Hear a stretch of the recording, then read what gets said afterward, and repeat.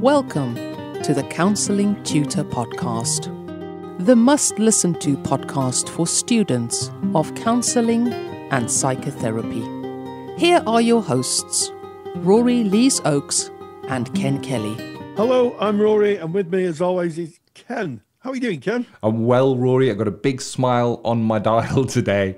Thank you to you, our listener, for joining us. It is episode 179 of the Counselling Tutor Podcast. The reason I'm smiling and giggling is because this is take 2, you see. We do the podcast, and I've just botched a take. So this one, hopefully, fingers crossed, is the one. We've got in episode 179 for you 3 sections we're going to be covering. The first one is called Student Check-In, where we look at something that students may come across during their studies. And today we'll be speaking about the Student Research Project. We're then going into Digital Counselling Revolution, where we recognize that technology is now used in how counselling and therapy is delivered by us as counsellors and received by our clients. And we're going to be speaking about a new textbook that has come to market called Online and Telephone Counselling, a Practitioner Guide.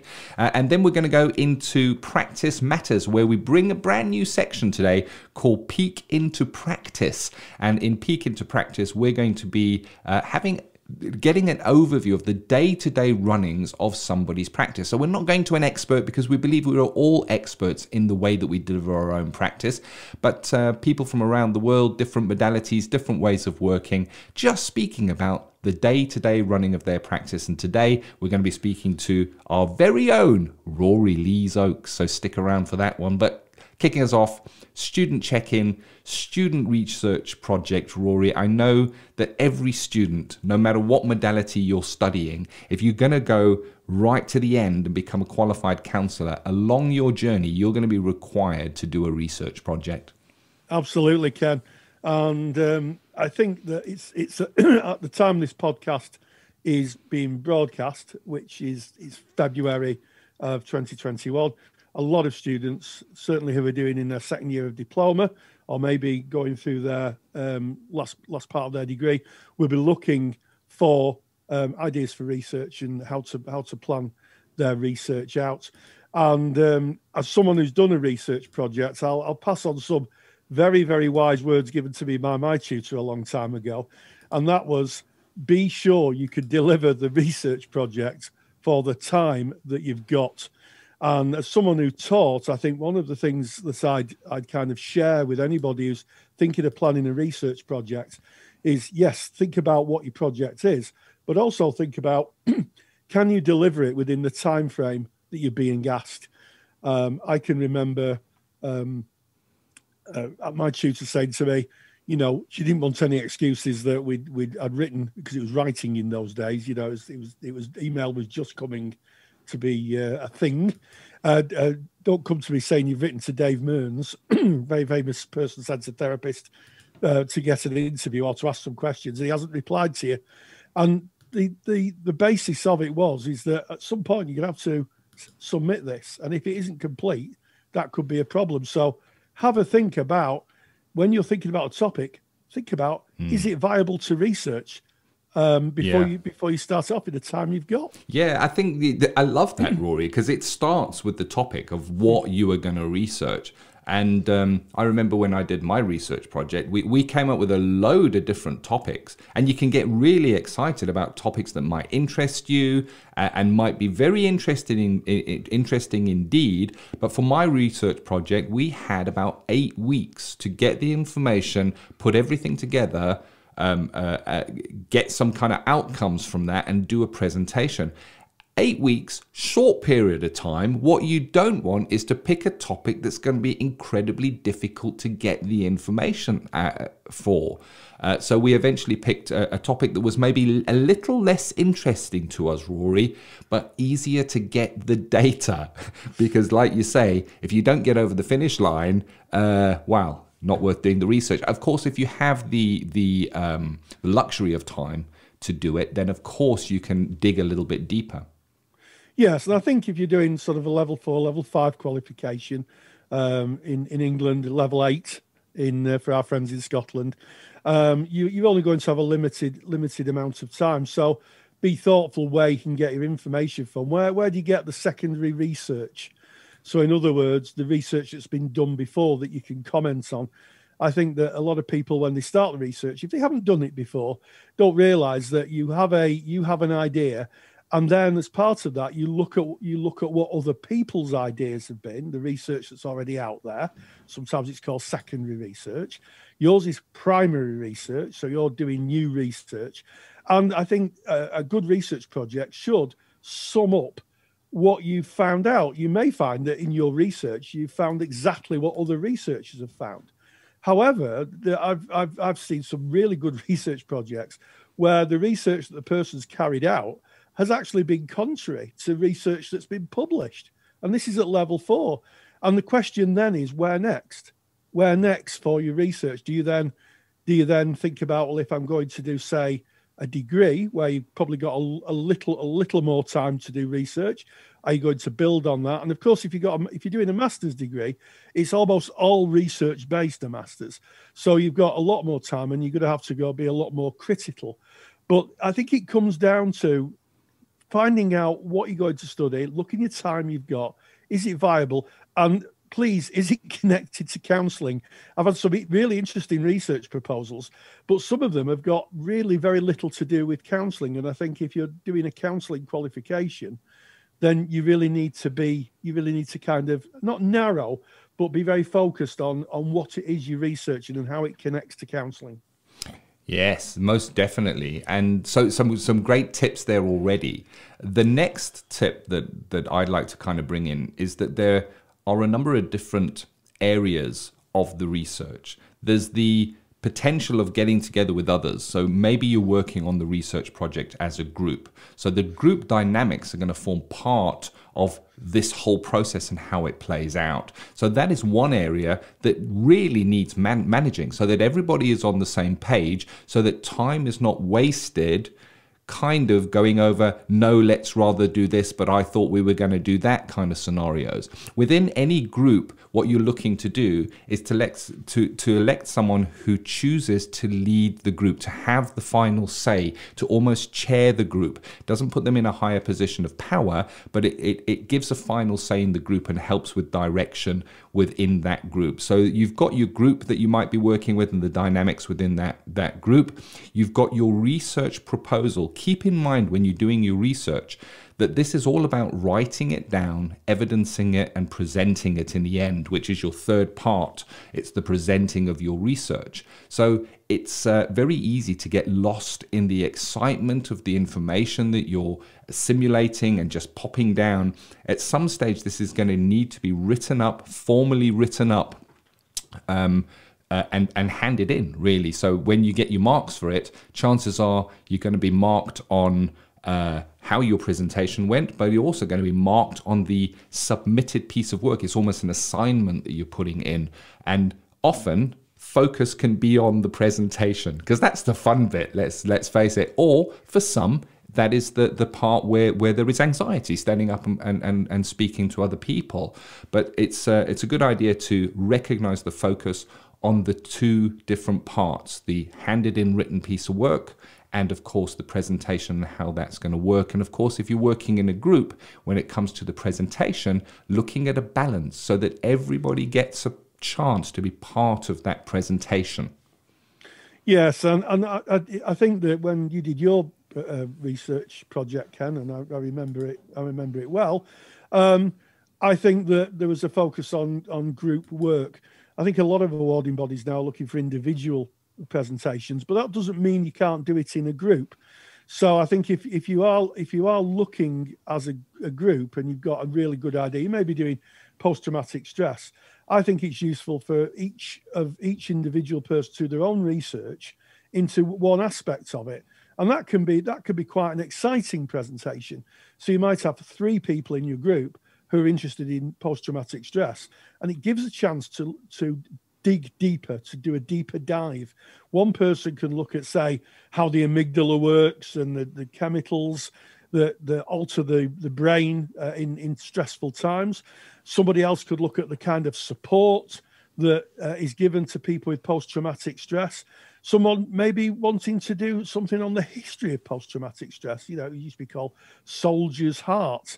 in the First World War, and you could talk about, its origins, the name of post-traumatic stress, how it only came into the textbooks in the kind of 1980s, and so you could actually have 3 different presentations on one topic, but dig deeper, do a deeper dive.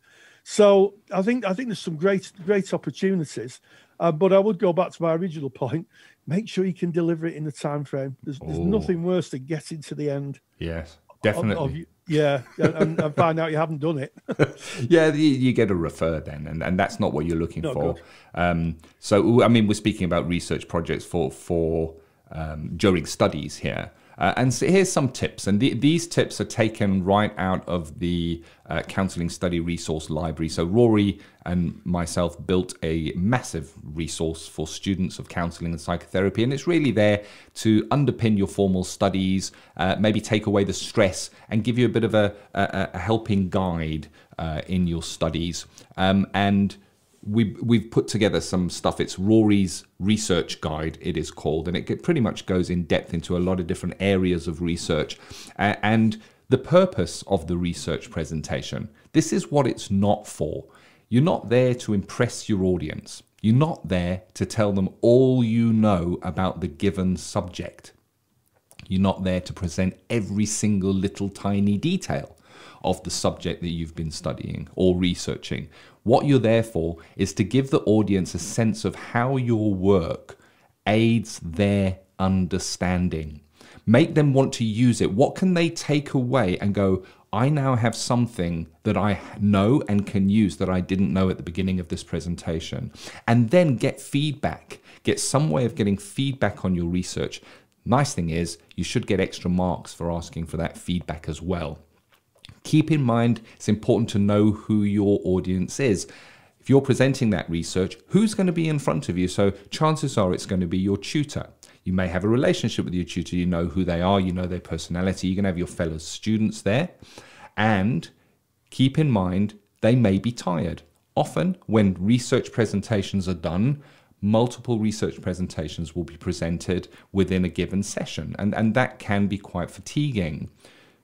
Remember that they can read. You can use handouts. You don't have to have everything on a PowerPoint and read through it. You can hand handouts out that they can reference. They can read. Keep in mind that when you start, they may be thinking, why should I listen?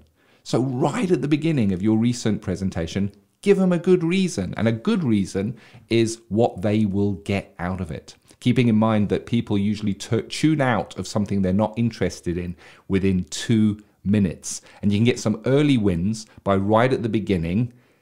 Be motivated, be animated, do something that may surprise them and talk about the value they're going to get out. And when it comes to your slide presentations, if you can, show, don't tell. Use visuals rather than bulk text with on a PowerPoint presentation. And then leave your audience with these thoughts. I understand why this research is important. If your audience is going, I understand why they chose this topic and why it's important. If they end by saying, I now have an idea of how I can apply this within my practice or clients. And if they're going, wow, that secondary research they presented was robust, I want to go and have a look at that, then you have a winning research project. And there's just a little droplet from the Counselling Study Resource. If you're interested in Counselling Study Resource, there's a whole research section in there. Go to counsellingtutor.com. Loads of info there. Absolutely. And actually, this question came up in our Facebook page. A lot of people posted in our Facebook page asking for ideas for research or be directed to resources. And if you want to join our Facebook group, which is a vibrant group, thousands of like-minded people in the world of counselling and psychotherapy. We have tutors, we have students, we have people who are qualified, all contributing. Go to Facebook, type in Counselling Tutor. We're a closed group. Knock on the door, answer the questions, and of course we're going to let you in. And you too can ask your questions and maybe use it as a base for your research. We do have a lot of people putting research questions into the Facebook group, more and more. And maybe you could use that to help you with your research project.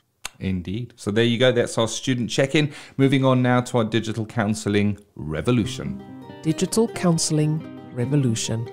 Well, it's certainly an exciting time for us, because there is a new book out on the street in the library, and it's called Online and Telephone Counselling: A Practitioner's Guide. It's no surprise to people that we have written a book to complement the online and telephone course that we've been running, and lots of you who are listening have probably gone through that course. And we've published a book, and the reason we published a book is because there's just so much information on online and telephone counselling. We wanted to make sure that anybody who's practicing had a very concise, easy to access text that they could use just to help them with their knowledge, help their clients, and also gain a greater understanding of what is a fantastic new medium which is here to stay. Indeed it is, and we've spoken in this very section when we speak about Digital Counselling Revolution, the mass migration, as it would be, to working online, how we've kind of been catapulted maybe 5 to possibly 10 years into the future, where working online has gone from something that was maybe nice to do to something that is required. And in doing so, the benefits and some of the challenges have started to show. Rory and myself built the online and telephone counselling course. We've mentioned it a few times within this section. We've covered many of the topics and aspects of online therapy that we cover in our course. But beavering away in the background, Rory and I have been writing this book, which has very, very kindly been edited by Sarah Carr from Carr Consultancy. She is our academic writer, so she writes a lot of the content for CounsellingTutor.com, and she is a qualified therapist as well, so has an understanding. And Sarah has beautifully brought everything together and culminated all the ideas. The book is a textbook, so it would be very useful in the hands of any serious student of counselling. That doesn't mean you have to be a student studying to become a counsellor, although this book would be perfect in your hands. You could be an ongoing student, as Rory and myself are, recognizing that we need to do our continuous professional development to grow, learn in service of our clients by sharpening our competences. This is a comprehensive book. It goes into the ethics, it goes into the law, it delves down into data protection and the paperwork side of what we need as a therapist. And along with the book is access to a companion course, which is hosted online. So when you buy the book, within the first few pages, it tells you how to access the companion course free of charge. It comes with the price of the book. And within that companion course, we've made templates of the paperwork, example templates of the paperwork that you will need in your practice. So there you can download it. We don't recommend you use the templates. We're not putting the templates out and saying, these are the templates you should use, these are best practice templates. We put them in as examples so that you can kind of have a starting place for building your own templates for your own business. But there are a lot of templates that are different in the book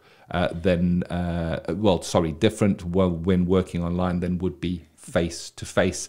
And I'll run you through the chapters. Chapter 1 is about getting started with online counseling. We cover your online mindset, your initial contact. So that is when a potential client might get in contact with you, how you reply to that. We take a look at your relationship with technology. It also covers what your client's relationship with technology may be, and we've covered many of these topics in our podcast. Also, presenting online counseling to your client, in other words, putting your offer out of what you offer and how you do it. Checking suitability and assessing a client, whether they are right fit for you. We go into things like the disinhibition effect, online contracting, using the right technology. All of that is just in chapter 1, and this is a 6-chapter book, 183 pages, absolutely jam-packed with what you will know to guide you as a practitioner of online and telephone counselling. Absolutely, and I think looking at those chapters, we can see it is a reference book. So I could see people using this if they've got maybe a question that needs answering about online and telephone counselling, going to the chapters, going to the index. Almost certainly it's been covered in this. And it's to help you gain confidence in your practice. For a lot of people, online working only came about because of the COVID epidemic. And some people are very new to this. You know, we've had a lot of people say to us that it's a bit like starting their counselling practice again, literally from scratch, because, you know, they were taught in the room work. They were taught about how to work with clients literally sat in front of them. And now having to work online can be quite a challenge. It can be quite a step change. So the book is going to be really, really helpful to help you gain confidence, help you answer some questions you might not be able to get very quickly. You can go into the book and, you know, things like the initial contact, you know, how does that work? That's something that's quite different in online than it is in the room or face-to-face therapy. And I think what the book does is help with something we've seen quite prevalent in people who are converting or working online, and that's online mindset, helping people really understand and be comfortable working online in the service of their clients. Yeah, and it's an exciting time. It's an interesting time, I guess. There's considerations in working online that they're not foremost in mind, and we're grateful to have been running the course to literally thousands and thousands and thousands of therapists, and we've seen what questions come up again and again and again. We've tried as best we can to answer those questions in the book, and it's things that we didn't necessarily consider when we were putting the course together. And of course the course has evolved and grown during this time as well, but it's things like when you're working maybe via video software with a client, and they're seeing themselves. So you meet with them and they're there to see you, and in face-to-face they would just see you in their therapy room, but all of a sudden they're staring at themselves because there they are on the screen, and what effect that may have. So it really goes into the nuance of online and telephone counselling. Now, it's called Online and Telephone Counselling, a Practitioner Guide, and you can find the book on Amazon. If you go on Amazon and put Online and Telephone Counselling, it will come up there for you. But we also do cover email-based counselling and text-based counselling in the book as well. We don't go into great depth into email and text counselling, mainly because what you need in email and text-based counselling is to have the understanding of it. You're still working online, so you still have to have the understanding of the law, the ethics, the paperwork. A lot of the processes are exactly the same as whether you would be working via video or via telephone, but we do cover that as well as looking at us as practitioners, things like our supervision, how we use that when working online, our self-care as well, and getting evaluation and feedback from our clients. And of course, the last section of the book, we look at moving forward, what online counseling looks like going forward, what we can do with our skills as online workers. Couldn't mention the book without putting in a disclaimer. And the disclaimer is you can't buy the book, read the book, and consider yourself an online and telephone practitioner. The book is a textbook giving information in the same way as you can't buy a textbook on driving a car, sit and have a quick read and go, well, there you go there. Where's the car? I'm off. The book is there as a guide that any online and telephone work you need to have practice. You need to have practice in a structured environment. You need to work with peers. You need to have feedback on what's working, what's not working, in the same way as we do with our formal studies. Yes, we learn the theory. Yes, we learn the law. Yes, we learn the ethics. But at the end of the day, it's the practice we do during training that enables us to work with our clients. And the same is true. We need the experiential aspect of online and telephone counselling to call ourselves a qualified practitioner.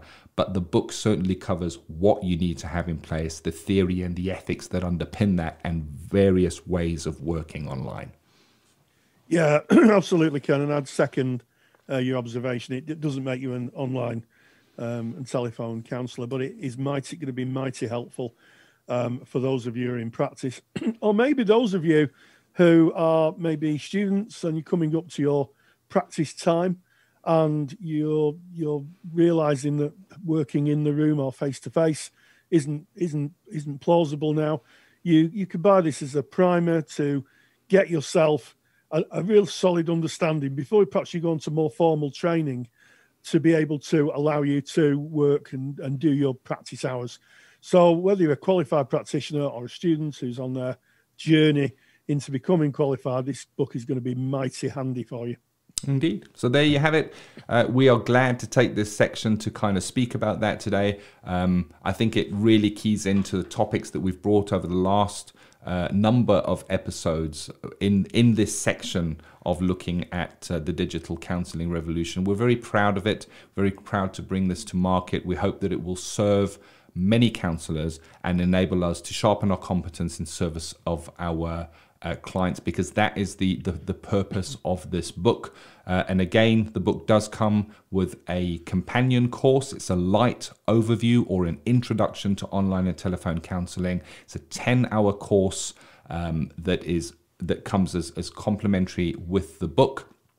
It comes with all the download templates, and you can get it from Amazon by just putting in online and telephone counselling. It should come up in that search. Or you can go to counsellingtutor.com, click on our shop tab, and we've got a books section there where we have our other textbooks as well. And of course, you can select it from there if you choose. There it is. That is our Digital Counselling Revolution section, and we're now going into Practice Matters, where we're going to do something new and exciting, and we're going to be doing a peek into practice. Practice Matters.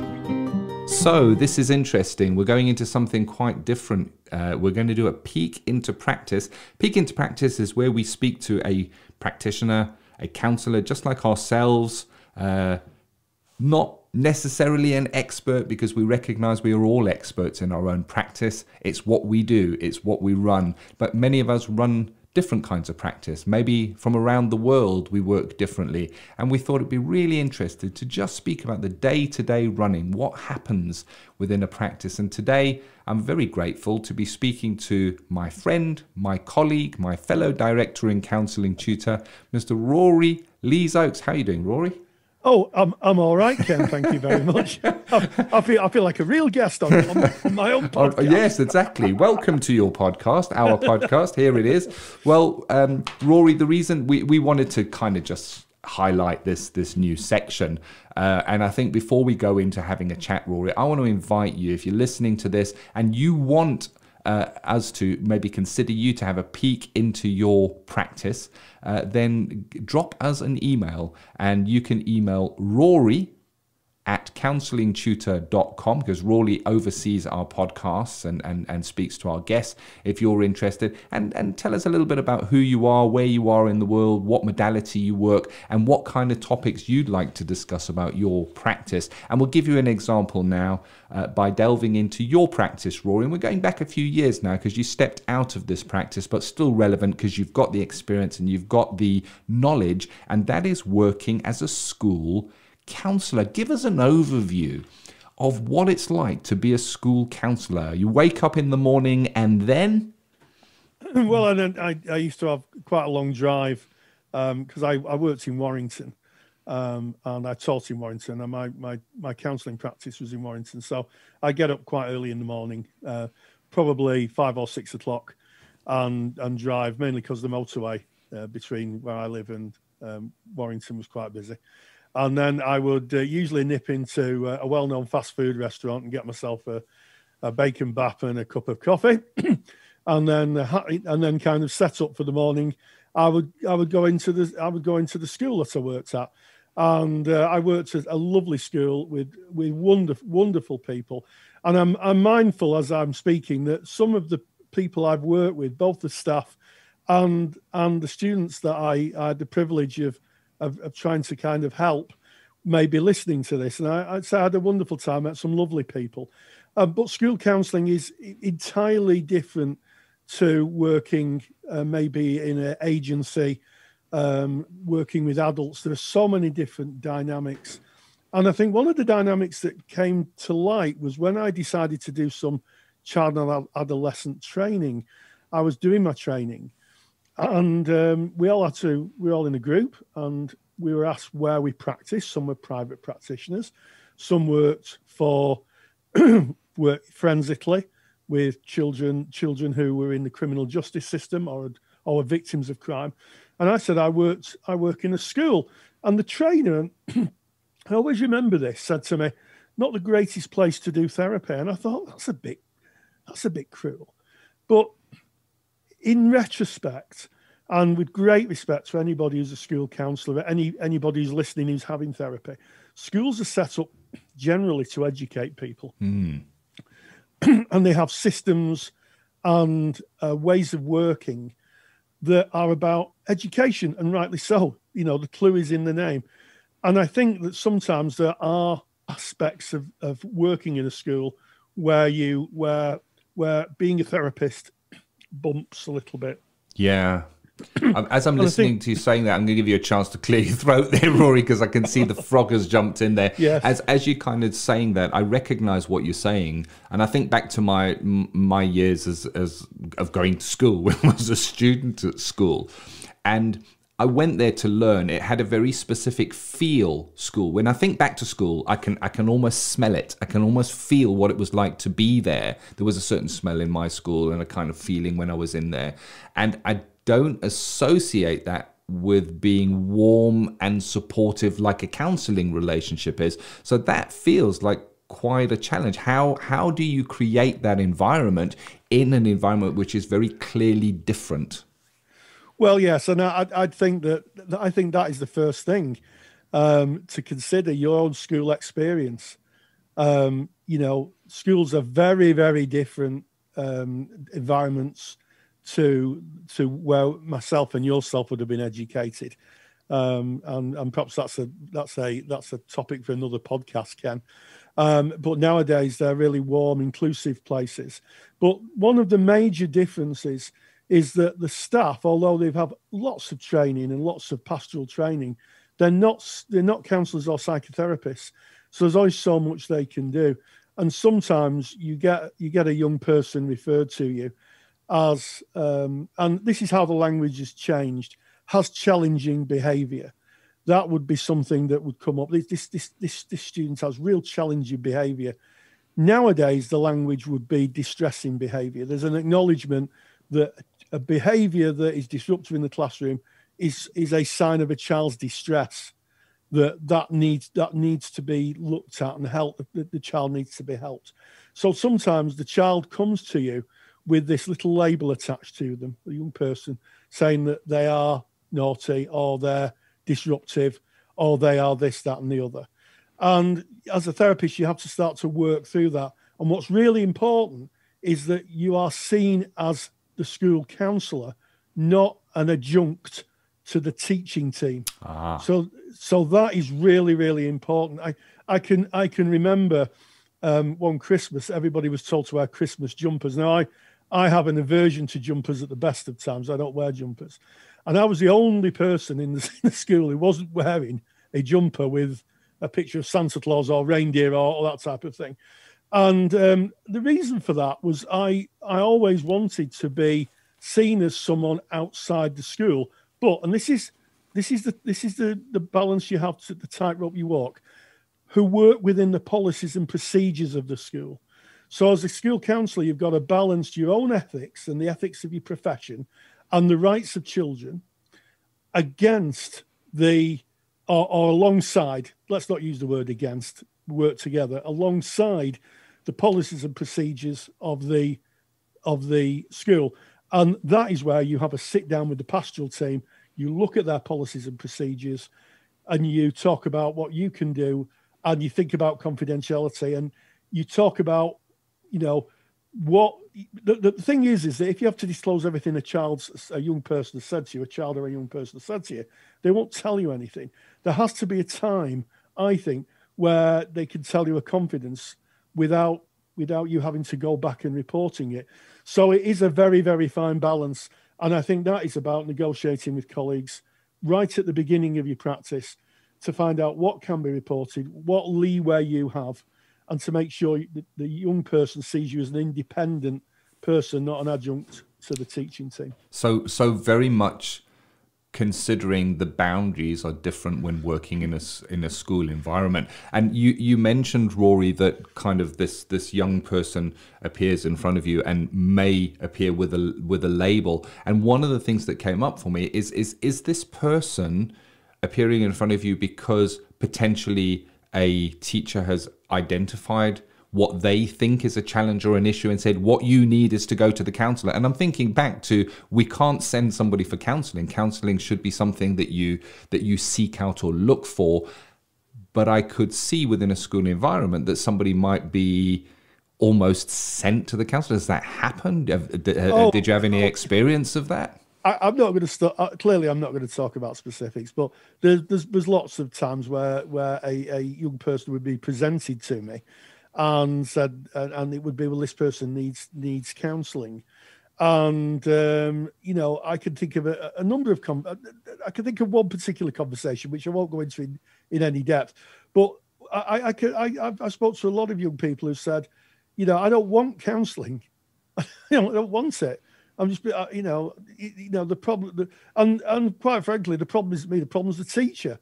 And when they outline what the difficulty is, maybe it was about maybe the teacher not quite understanding where the young person was. I think that teachers have, speaking as a teacher myself, and my daughter is a teacher. She works in special needs with children with special needs in the pastoral area of education. Children can have very, very difficult lives, children and young people. And sometimes teachers just aren't equipped to work with that. They do a lot of training and they do a great job. I don't want to be knocking teachers here, but it's not a specific discipline. And I think that, teachers have a lot on the plate. So, it may be that they're struggling to get people through a class. Someone is showing this kind of distressed behavior. They send them to the school counsellor, and it may be that the difficulty is actually with the teacher. Yeah, I'm so pleased to hear that autonomy, the client autonomy, still exists, and quite rightly so.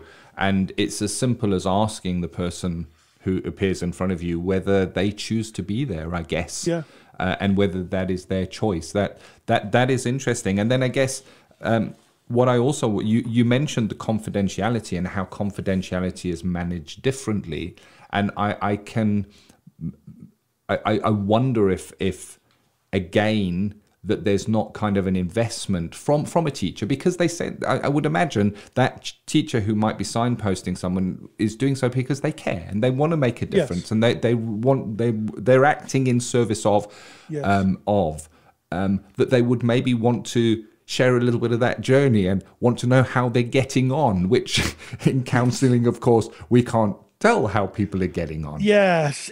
I mean, the thing is, in school communities, there's this kind of collegiate attitude where every teacher may know a certain child, and they may catch up with someone in the classroom and say, how's Rihanna doing today? She was struggling in my class, and I wonder how she's doing in yours. And that is lovely and kind, and really to the essence of being a caring teacher. The difficulty with that is if you're a school counsellor, if you get a teacher colleague who asks that question, you are in a bit of a difficult position, because you cannot react like you're a teaching colleague. You have to be very thoughtful about what you can say, because you're working with confidentiality. You're working within what's called Gillick competence, and sometimes, and I'll hold my hands up. Sometimes maybe I'm not handled it correctly. Certainly, if it's first thing in the morning after getting up at 5 o'clock to drive. Sometimes it could come over as that you're being defensive or aloof, or just not being very cooperative. And I used to have to explain to my teaching colleagues that there's things I can share, there's things I can't, and eventually I think they understood that. But I think that I've explained we have a teaching family. I think sometimes teachers, if they're not getting the answers they want, can sometimes become quite forceful.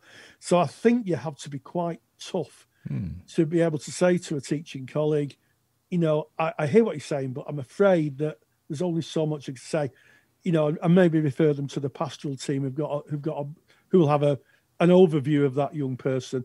But yeah, that's it. As you're saying that, Rory, it feels to me that part of the duty of being a counsellor working in a school is that of education, educating the surrounding staff of what counselling is and how it works, because of course they won't know. I mean, when we go to study counselling, one of the first lessons is what is counselling and what counselling is not. They wouldn't understand the boundaries, the confidentiality, the role of a counsellor. So part of that is, I guess, being patient, as you clearly were, and explaining as politely as one can, and I can understand through gritted teeth when you've been up at 5 o'clock in the morning and now this is the 15th person that's asking you the same kind of question, because you can only do it on a one-to-one basis. Yeah. So, I mean, with this peek into practice, Rory, one of the things I'm getting is how much it is different, and it feels very personal to you. You speak with passion. I can see that it feels to me you speak with love when you speak, and respect of the people that you have worked with. One of the final things that I just wanted to close on is the modality. So we study a modality, and that modality is what we practice. Can we take our base modality as it is, clean and pure, take that into a school, and here we go? No. That's been the Counselling Tutor Podcast. No, I think the first thing to understand is children aren't adults, young people aren't adults. So a lot of meta models of theory were developed around adult experience, adult phenomenology, and I think it was Maurice Merleau-Ponty who rightly identified children have a different phenomenology. Their views of the world are informed differently. And I would urge anybody, really anybody, to do some form of child and adolescent therapy training. I did mine quite early, and it opened my practice up to the benefit of my clients. And one of the things that young people really can't struggle with is silence. There was very little silence in my practice. It was all conversation. I used a lot more questions than maybe you would in a traditional person-centered canon of working. So yes, you have to adapt it, and also time. Sometimes half an hour, not an hour. Ooh. Maybe a young person could. Lots of. I had a big toolbox. In fact, funny enough, it's got my little box I used to carry on my crayons and all my creative art stuff.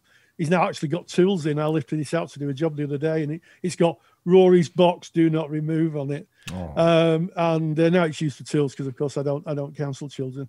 But yes, and you're right. I have very, very, very fond memories of the young people whose lives I heard about, and you're right. There is this sense of appropriate love for those whose lives that they shared with me, and they do rattle around in my head. I think the interesting thing is they rattle around in my head more than maybe my adult clients. I often find myself, I'm not a very wistful person, but occasionally I may be kind of having a cup of tea and staring out of the window, and all of a sudden I think, I wonder what ever happened to ...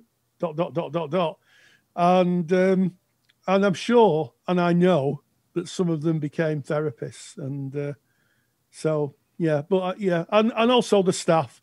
I can't say enough about the staff where I work. They were wonderful people, as in teaching under incredible pressure. But it's a wonderful environment, and such an important environment, because at childhood sets the foundations for the rest of our life. Such important work, Rory. Work you speak about with passion.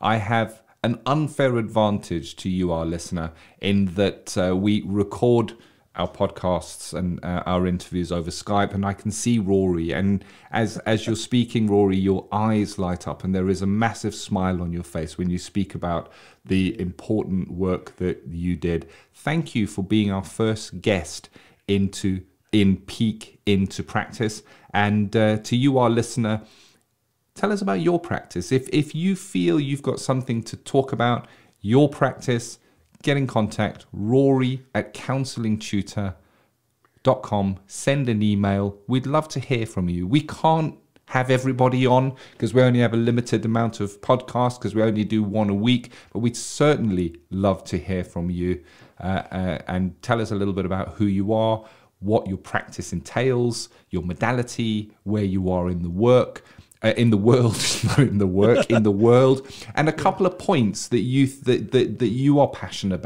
about your practice.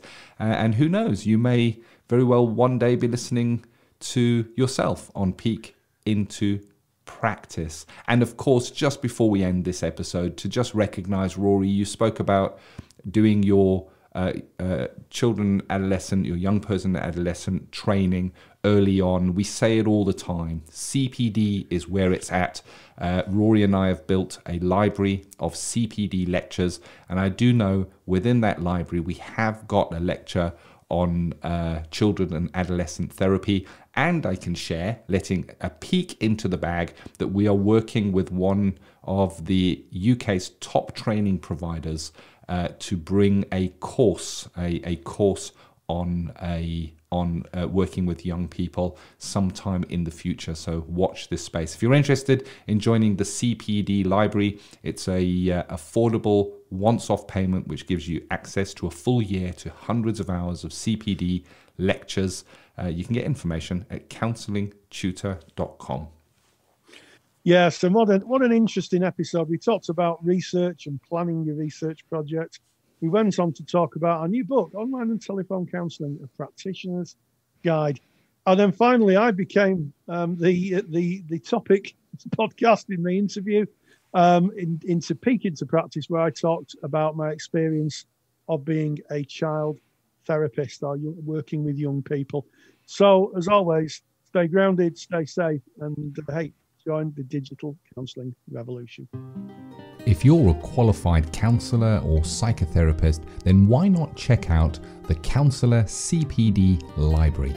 Stay current with your CPD requirements with over 150 hours of academically rigorous, on-demand lectures you can stream to your device. Joining Counselor CPD will expand your skill set to create a more specialised, highly rewarding practice. For more information on the Counselor CPD Library, visit counsellingtutor.com. Thank you for listening to the Counselling Tutor Podcast. Find the show notes for this episode on our website at www.counsellingtutor.com.